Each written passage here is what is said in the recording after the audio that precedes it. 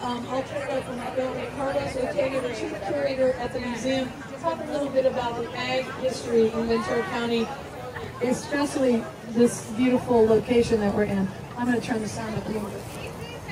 Thank you so much. We are here gathering today at the Garden of Eden. I want you to imagine a gloomy day of November 1793.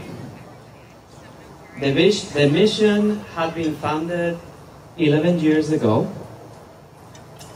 and you have been traveling along the Pacific Northwest coast for 3 years, documenting and mapping the coastline. You had already visited 7 of the 13 missions along the coastline, and you go to San Buenaventura. You walked to the mission. You were welcomed by Padre Vicente de Santa Maria,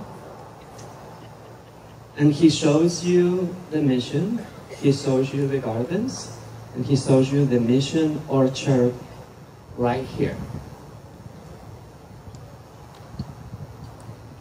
This was the experience of British Captain Lieutenant George Vancouver, and in his diaries he wrote the following. The Garden of Buenaventura far exceeded anything of that description I had before met within these regions, both in respect of the quality, quantity, and variety of its excellent productions, not only indigenous to the country, but appertaining to the temperate as well as torrid zone. Not one species having yet been shown or planted that had not flourished and yielded its fruit in abundance and of excellent quality. Captain Vancouver was amazed by the variety of fruit trees right here in this field. There were planted apples, pears, plums, figs, oranges, grapes, peaches, and pomegranates. There were also plantain, bananas, coconut, sugarcane, indigo, and a wide variety of chicken herbs, plants, and roots. He noted all these were flourishing in the greatest health and perfection, though separated from the seaside only by 2 or 3 fields of corn that were cultivated within a few yards of the surf.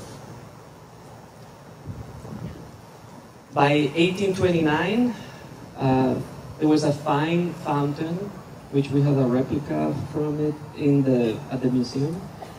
It was built here in the mission orchard. There was also an irrigation system that included an aqueduct and other structures that helped the gardens flourish. And the orchard was enclosed by an adobe wall. The orchard flourished for about 50 years. Then the Mexican government, through the secularization, slowly these gardens were sold in different lots to different owners. And so to the point that we are here today.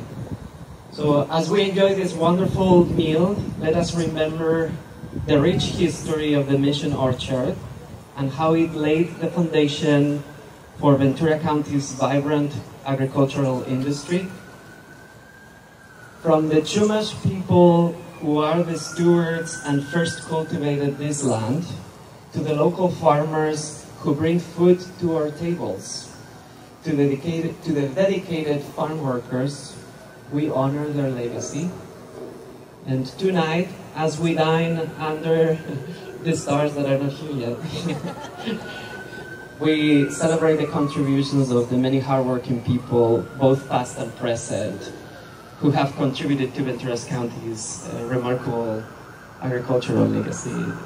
Thank you, and enjoy this fantastic dinner.